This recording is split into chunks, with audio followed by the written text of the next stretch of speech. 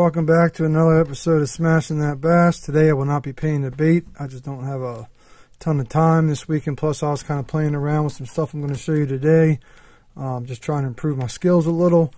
So right now in front of me I have two Megabass baits.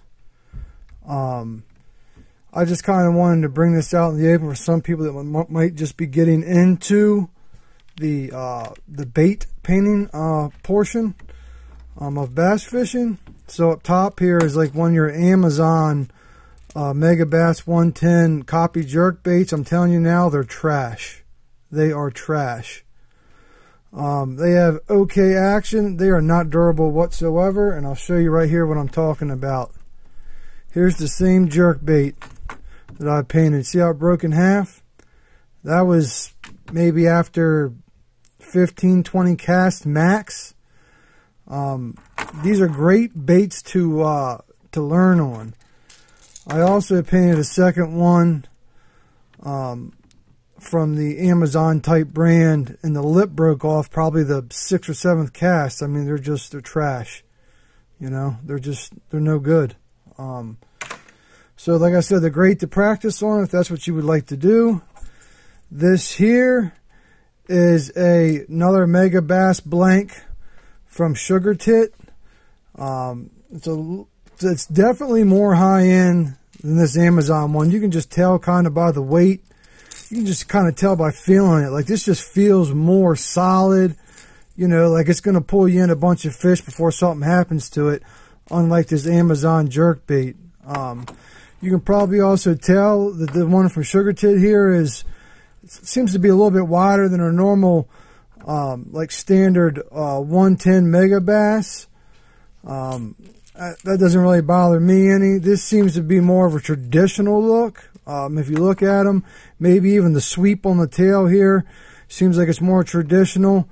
But they're not worth the money, man. It's not worth your time painting a good paint job, you know, throwing your hooks on it or something like that, and then losing a hook or two, or losing the the hooks and the split rings you put on there. To me, it's just not worth it. But they're great if you want to try a new pattern, kind of like I have here. You know, I kind of tried a new pattern here, and that's what I use these for now. You know, just to try new colors, new patterns, you know, that sort of thing. So they're great for that. I have not thrown this yet. So I'll be painting one of these probably in the next couple weeks. And then maybe I'll take it out. Depends on if everything's frozen by now. But I'm curious to see how this does work.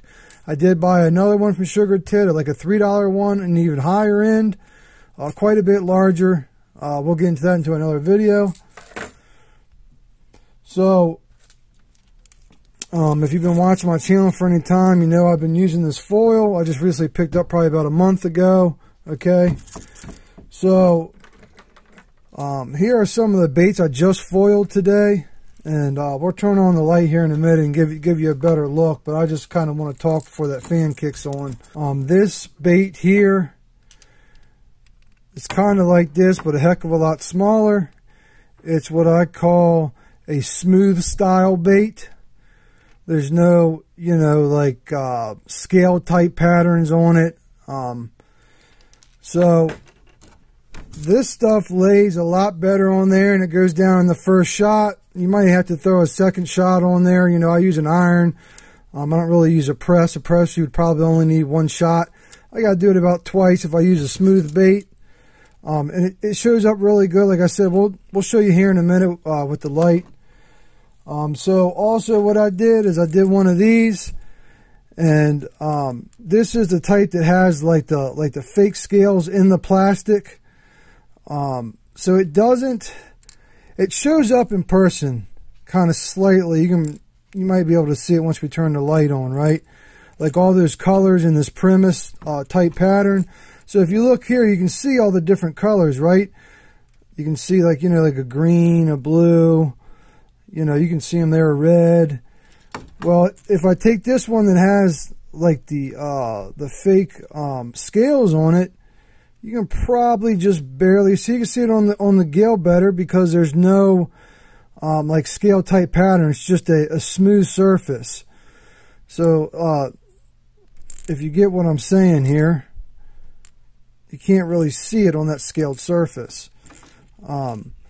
So there's a difference there, but there's something that I figured out today where you can actually make this look, in my opinion, a little better.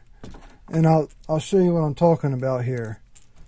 So here's a scaled type pattern, and you can see that blue, that green, you can see that real good. And I actually dig that over that gold, right? So what I did, since it didn't show up as well like it did on this smooth bait, okay, is after I applied this, I also have some of this, and it's a translucent, right? Wasn't sure how this was going to work. It worked out really well. But there's your translucent type foil, right? So all I did, stamp this on there about 3 or 4 times. Came back over top of it with this. Now, what I have also learned in stamping these baits is if you take something kind of like a toothpick or whatever, and you put your foil on your bait, and you get your heat pad hot, and you press it on real good, right? What I do is I take it off, and I'll typically, I'm just using this clip for an example, but I'll typically take a toothpick and I'll rub it like this real quick that way, real quick this way, just to maybe try to get some of that foil to kind of sink into those raised scales a little better. So this is kind of what I figured out today, and I'm actually really digging that. I'll be doing more of those, but I actually wound up doing this one. This one I kind of left alone. I think I'm just going to leave that. I did this jerk bait here. I also did another jerk bait here that's got gale patterns. I actually did the top on this. When I go to paint this, I don't know exactly how I'm going to do that. I'm thinking of throwing some stuff here just because some didn't stick down in here. It's kind of hard to get it down in there, but I did get some. So let's go ahead and show you guys these in the light, and then this will pretty much wrap it up.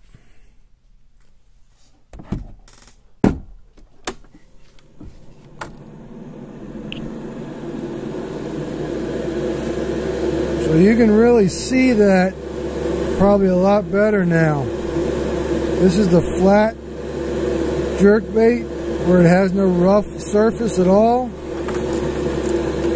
This is more of your rough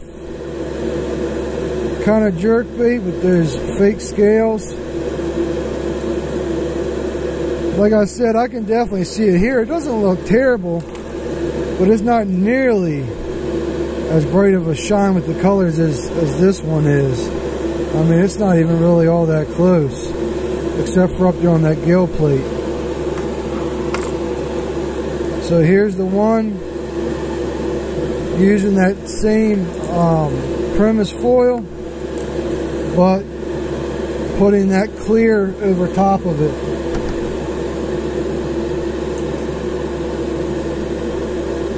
That turned out really well.